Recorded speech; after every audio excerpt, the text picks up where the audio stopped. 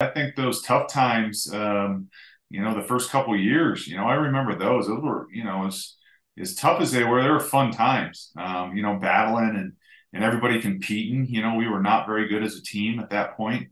And those off-season workouts, running wind sprints and competitions, I remember that, because it was just a bunch of guys working and working to be better. And then obviously, as we had more success, those big games, the double overtime at Happy Valley, Michigan at the Big House, this game after game after game, that really stick in my mind, and more so being around the guys. That's the thing you miss as an athlete, is being around your buddies, being in the locker room, the time, the practice and that's a grind. It's tough, but it's the time you spend in the locker room with the guys.